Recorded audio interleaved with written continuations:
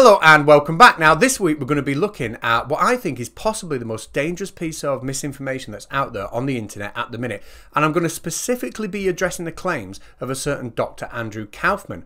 But what put me on the path to make this video? Well, it all started last week when I was engaging in the chat of a live stream that was so scientifically illiterate. At first I thought it was a comedy show, but somewhere in there was a little ray of hope.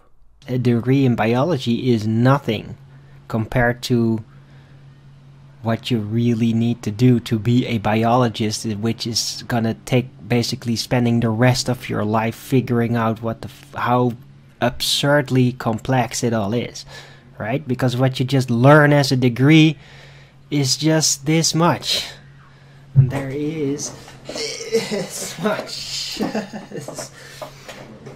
Yeah, for a second, and just for a second, while I was watching that live stream, it was truly heartwarming to see somebody come to the realization that true mastery over a specific area can take years and years and years and years of hard work. It was almost like an anti-Dunning-Kruger warning. It was lovely to see.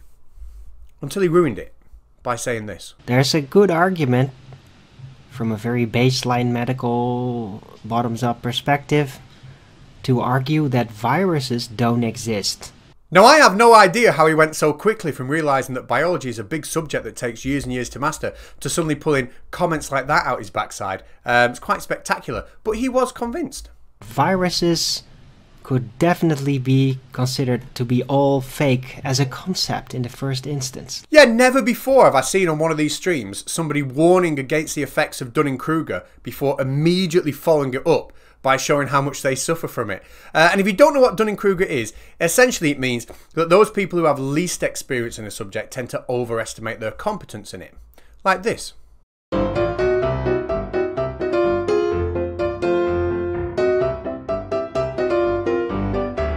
So the claim has been made, viruses don't exist, and that is quite a claim to make, but I'm sure he can at least articulate his reasons why. Maybe you should look into the alternative. I think it's called now field theory. Or was it opposing virus theory? That they are actually an integral part of the cellular metabolism systems. Well, I don't know about you, but he's got me hooked. He clearly knows what he's talking about. And what was it he said? Field theory? An alternative to viruses existing? Anyway, I did look into field theory and it was very interesting, just like this paper here, which investigates exactly how the parts of a virus are put together inside the cell after that cell has been infected by a virus and turned into a virus-producing machine. Yeah, very interesting, and it seems that Arwin wasn't the only one dropping knowledge bombs on me in that hangout. In fact, I was insulted and uneducated in equal amounts by a whole range of uniquely brilliant minds, as you're about to see. Now, I have changed the username of the people involved in this conversation to something a little bit more appropriate, but if you want to check the link in the description, I have linked you to the original hangout so you know I'm not making these up. Number 1, I learned that malaria isn't real, it's just a scam. Number 2, I learned that the idea that germs can make you ill, otherwise known as germ theory, has always been in doubt. Number 3, did you know that all viral outbreaks that have happened in history have all been lined up with electromagnetics, whatever the hell that's supposed to mean? I learned that understanding infection rates is pretty pointless, because at the end of the day, if viruses were real and one of them got airborne, then everybody in the world would get it. And I learned that it was totally useless turning to peer-reviewed proper science to try and explain what's going on, because after all peer-reviewed science papers are totally under the control of our oppressive regime. So there I was, watching the video, engaging the chat, being polite, which comes back to bite me on the bum later on, as you'll see at the end of this video. But I couldn't shake the feeling that, you know, virology is an established science. We know what viruses are. We know they infect cells and we know how they do it, so I couldn't help but point that out. But of course, in an environment like this, anything you say that has even a seasoning of common sense goes down about as well as a turd sandwich. Yes, I was reliably informed that we can't trust the entire field of virology because it's an ass-backwards model, and apparently viruses are what we call clean-up tools. They do not make you sick. You heard it here first. So I felt that I needed to point out the absurdity of the claims these people were making, and I thought I could do it via this epic comment. And the reason I made this comment wasn't to ridicule, it was to inspire. It was to make them sit there and really look and reflect on the work that they had done in the field of virology and realise that they probably had never done any work in the field of virology, and maybe, just maybe, they might realise that it takes more than watching a handful of YouTube videos to actually understand what virology is about. And I sat there desperately waiting for a reply because I knew that I could reach out to one of these people and make them go and read a scientific paper. So yes, I did ask them, how many YouTube videos did it take for you to believe that viruses are not harmful? Yeah, truly inspired comment, I thought at the time, but it does appear that the epicness of that comment was overlooked, as this is the reply I got. Probably about 6 or 7, really. Yeah, it was enough for me. So that was it, the stage was set. I had to get one of these cutting-edge internet scientists to reveal their special source to me, so to speak, meaning who was it and what was it they were saying that led them to believe such ridiculous things as viruses don't exist or viruses can't cause disease, because as soon as I found out who it was, I was going to be on a mission to prove them wrong. So after asking for what seemed like a dozen times for the name of just one specific doctor or source that says viruses aren't infectious, I got this as the answer. Kaufman. Now, I'd never heard of Kaufman, which allowed our friend to display her belief that somehow it's the science deniers who are ahead of the curve and more educated than the rest of us. But eventually, after a bit of sarcasm and a bit of name calling, I was reliably informed that his name was Dr. Andrew Kaufman. But of course, when I actually pressed these people to find out what Dr. Kaufman's stance was, I got the old familiar message that I needed to go and do my own research. And that is not in any way because these people haven't got a clue what they're talking about, honestly. So all that brought me to this video here, because knowing that there's a doctor out there that's actually contributing to that level of ignorance on the internet, I had to do a little bit of research on him. And the first thing I found out about him is that he's not very well researched. For example, we all know that COVID-19 has the number 19 in the name because it emerged in 2019. I'm sure he couldn't possibly have overlooked that. This is COVID-19. Yeah, and lots of others, isn't there? Right, so there's at least 18 that came before it. Although 19 may have a special significance. Well, maybe he can. Now, the second thing I found out about Dr. Kaufman is that he's still not very well researched, as in he's not a virologist. He's not taken part in any active research in this topic whatsoever. All he's actually done is take the same written evidence that's available to all of us, but just draw a laughably wrong conclusion from it. You know, what I've really done is, it's not that surprising or sophisticated. I've just taken the evidence that has been put forward by the scientific and public health establishment and just looked at that from a scientific perspective. And the third thing I found out about Dr. Kaufman is he really needs to update his definition of the term special treat. I'm Dr. Andrew Kaufman, and I have a special treat for you today. I have a new PowerPoint slide presentation. Yeah, I bet Friday nights are absolutely electric in the Kaufman household. Now, what is his new presentation about, and how is it going to show us that viruses do not cause disease? Today, I'm going to be talking to you about Cox. Sorry? Can we just play that again? Today, I'm going to be talking to you about Cox. Just one more time. Just let it run a little bit longer this time, yeah? Today, I'm going to be talking to you about Cox postulates. Ah, of course, yes. Koch's postulates, never in any doubt. So what are Koch's postulates? Well, they've been a very important part of biology, and they were originally published by Robert Koch in 1890. And they were there to show that we'd found the cause of the diseases cholera and tuberculosis. And since then, they've been generalized. There are a set of criteria. And if we can match these criteria for a particular disease, we can show that a particular bacteria is the cause of that disease. Notice I said bacteria and not virus. That'll be important later on. But for now, here's what the criteria are. Well, basically they boil down to this. Firstly, we should be able to find the bacteria in every single organism that has a disease. We should be able to extract it and grow it in a culture. Once we've grown it in a culture, we should be able to introduce it into a new host. That new host will then get the disease, and we should be able to re-isolate the same bacteria from that new host. Right, so why is this important? Well, it's important because the whole point of Kaufman's video is to try and debunk this paper here. Now, this paper claims that it successfully applied these postulates to the SARS virus. Now, if that's true, that means viruses do indeed cause disease, and Kaufman is wrong. So how exactly does Kaufman try and worm his way out of this and discredit the work that's been done? So I came across this article that some of my viewers sent me, and it claims that Koch's postulates have been fulfilled for the SARS virus. So I want to point out that right here, just between the title and what they say in the body of this article, already they're misleading you. Because in the second paragraph, they wrote, according to Koch's postulates as modified by Rivers for viral disease. So it's not Koch's postulates, it's Rivers' criteria, which is different. And they should have put that in the title, but they're misleading you to make you think that Koch's postulates have been fulfilled. So one of the big premises of Kaufman's argument is that we're not actually using Koch's postulates. We're using something called Rivers' criteria to show that the virus is the cause of the disease.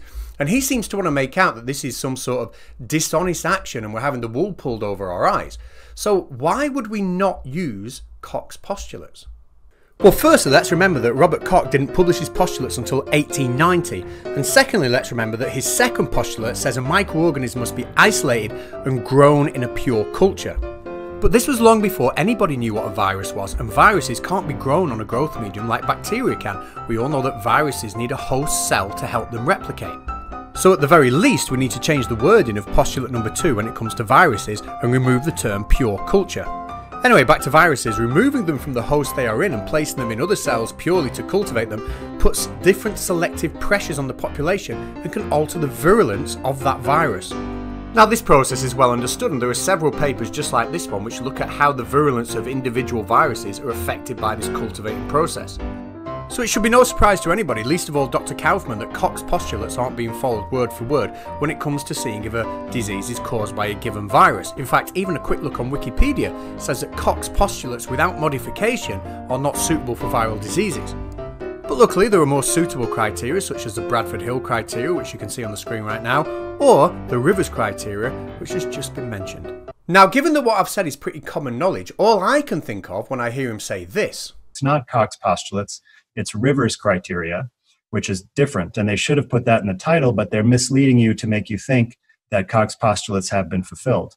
Yeah, all I can think of when I hear him say that is, why are you surprised? Why do you think that's misleading? Why is it a surprise to you that Koch's postulates, which were derived before we even knew viruses existed, are not used for a viral disease? It just all makes me think that you don't really know what you are talking about. And to highlight the fact that he's making a big song and dance about pretty much absolutely nothing, we can compare the two criteria here, and I'll point you to number 2, where we talk about the cultivation of a virus in a host cell for Rivers criteria, and point number 6, which now talks about the detection of a specific immune response to the virus. Because of course, in 1890, not only did we not know what a virus was, but we didn't know what antibodies were. So there we go, the scene is now set for Kaufman to try and deny the fact that we know viruses cause disease by discrediting Rivers criteria, which he does with the type of dishonesty and arrogance that I rarely have seen in all the videos I've made. Keep an eye on this one. So notice what is not in Rivers criteria. There is nothing about genetic material, DNA, or RNA. Now, as a standalone statement, that is correct, but why do you think that is? Well, it might be because Rivers criteria was established in 1937, which was 16 years before the structure of DNA was discovered and genetic testing could begin. Right, now just bear that in mind for a few moments as we actually have a look at what the authors of that paper actually did to isolate the virus that was responsible for SARS disease. Well, they took a couple of macaque monkeys and they injected it with the SARS virus. Unsurprisingly, a couple of days later they started showing symptoms. They then killed the monkeys. Yeah, sorry bud, but not before taking samples of nasal excretions and feces, and then when after the monkeys were dead, they took samples of lung fluid. They then applied a technique called polymerase chain reaction to these samples. Now, PCR is a way of taking small amounts of DNA and multiplying them very, very quickly.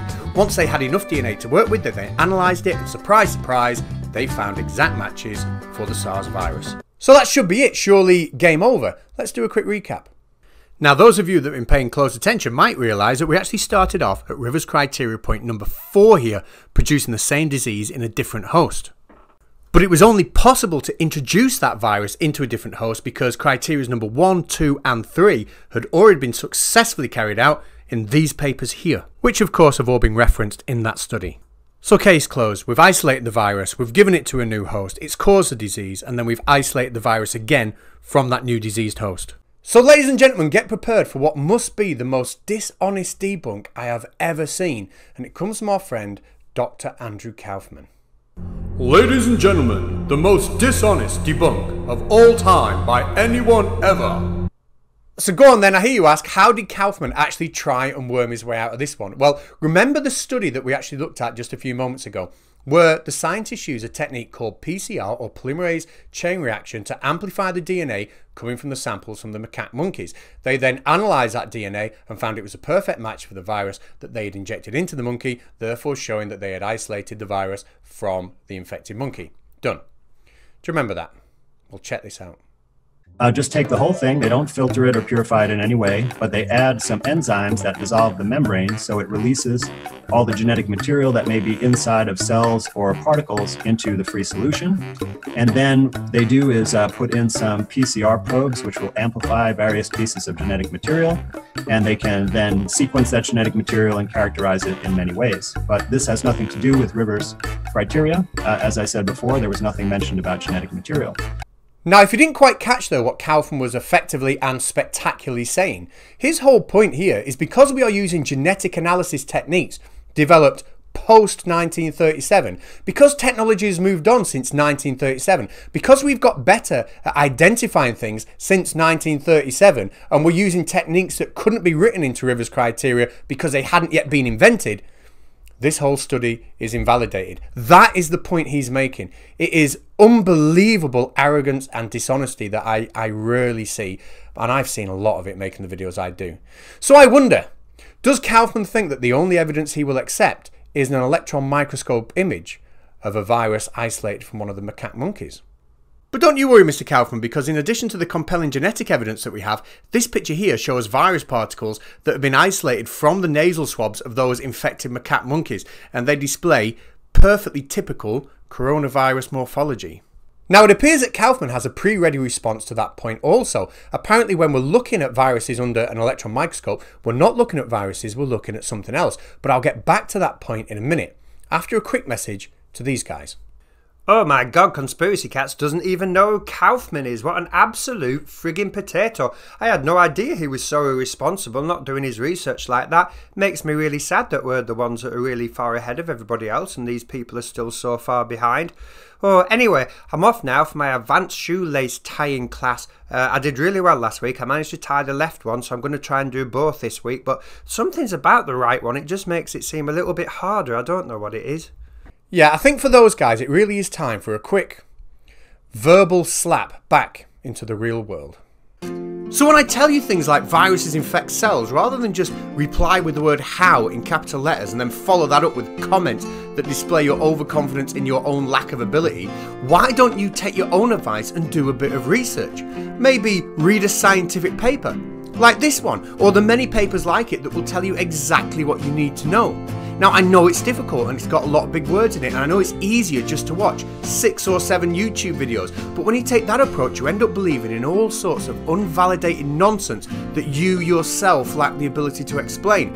But it's okay, because when people point out to you that you don't understand it and that you can't explain it, you can just hide behind the claim that you aren't here to teach us anything. Fine, but if that's true, stop preaching nonsense like this. And what are these guys doing here? Well, they're protesting against genetic modification by ripping up this farmer's crop.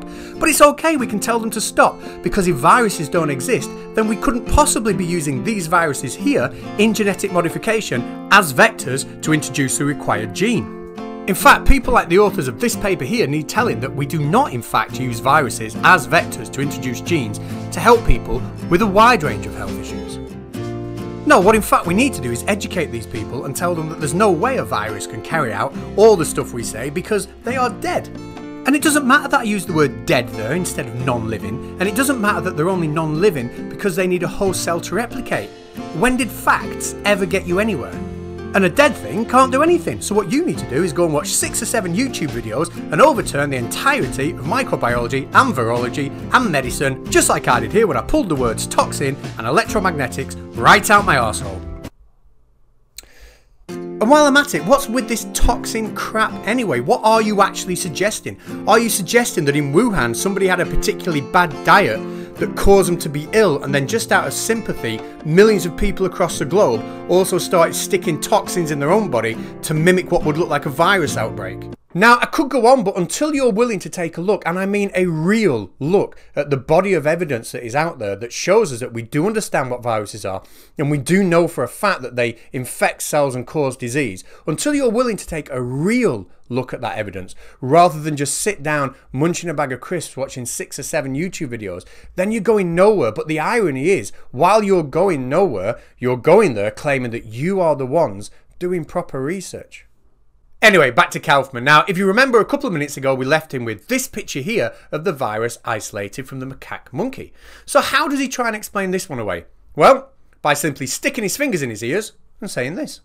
But there is no way to tell if the particles that they have identified after this procedure are from this tissue culture with antibiotics or if they're from this lung fluid. So Kaufman's argument here is that these viruses we're looking at aren't viruses at all. In fact, they're just something else that come from the cells we were using to grow the virus, specifically something called exosomes, which are virus-sized-like particles which are used for communication between cells. So his whole argument essentially boils down to the fact that we don't know what viruses look like and we just get a bit confused. Well, the morphology of viruses is fascinating. They come in all sorts of shapes and sizes. Here's the herpes virus, here's the Ebola virus, here's the common cold, and here's the coronavirus. And just for completion, here's a bunch of exosomes, and from the same paper I got those photographs from, here's a sentence which describes just how distinctive the properties of exosome membranes are. So it appears that in his own little world, Kaufman wants to believe that all viruses are exosomes, and that's it. And maybe he believes that because he's seen papers like this before that he's then not bothered to read.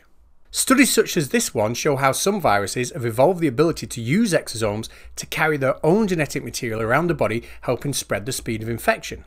So, to cut a long story short, after I was told by internet scientists on a scientifically illiterate YouTube stream that I needed to go out and do some research and I needed to go out and find out what Kaufman was saying, I did. And here is his argument summarised in full by the cat. Okay, my name's Kaufman, and what I'm going to do is I'm going to prove that viruses never cause disease. I've got a really good, I know it sounds stupid, I've got a good way of doing it. We're going to take Koch's postulates, which were invented even before the virus was invented, I think that's right. And what that means is we can never use Koch's postulates to prove that a virus caused anything because they're just not suitable for viral diseases. So, got you on that one. Now, some clever people, they try and update that to include viruses and make stuff like Rivers criteria, but that's okay because I got you there as well. Rivers criteria was invented a long time ago in 1937. So if anybody tries to use genetic techniques to back up what they find and apply it to Rivers criteria, I'm just going to say, no, genetics wasn't a thing in 1937, so screw you, you're wrong, you can't do that. Now, what some other scientists think they've done is actually look at a virus under a microscope after taking it from a sick patient monkey. Now, I'm going to say, look, that can't be because other things in the universe exist apart from viruses, and you're probably looking at one of those other things. Yeah, now, if I follow all those 3 steps, and I can prove viruses don't cause disease, but what I will never try and do is provide any actual evidence or scientific research to show that I'm right, because, you know, I'm not. So there we go, what a load of tosh. Now, you might remember earlier on in this video, I showed you 4 references which showed that Rivers criteria 1 to 3 had been met preceding the SARS investigation that we've looked at today. Now, Kaufman does go on to try and discredit those, but he does it spectacularly badly, as we might expect, and I don't want to make this video go any longer than it has, but if there is demand, I will go back and I will show his mistakes on those points as well. But for now, I did mention at the beginning of the video that being polite on Arwen's stream would come back to bite me in the bum, and it appears that it does. It appears that sitting there and disagreeing politely will get you banned and insulted from Arwen's channel. Enjoy, and I'll see you later. Sorry for the swearing, it's just the conspiracy. I should ban him. This guy is just disgusting. This stupid calm demeanor is absolute doubling, tripling, quadrupling down on stupidity. And just being so polite. So polite. You're so polite. Yet you're beep. You just lie to yourself for everybody to see. Yeah, I'm sick of it. Beep, beep. Off in your polite bullshit. Beep, beep. Off, conspiracy cat, you stupid Beepity beep, beep, beep, beep, beep. You stupid retard.